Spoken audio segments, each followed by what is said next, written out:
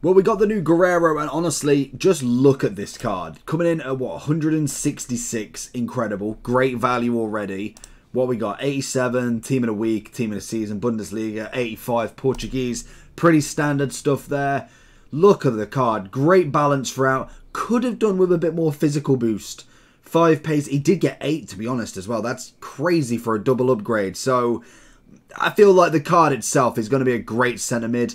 I feel like he'd be a wasted talent at left back. A 4-star, 4-star. What are we looking at a chem style? They're looking at Anchor, obviously. In fact, to obviously get a bit more physical. Looking at a 94 centre mid or CDM. That's a decent card. I think that is a must complete in my opinion.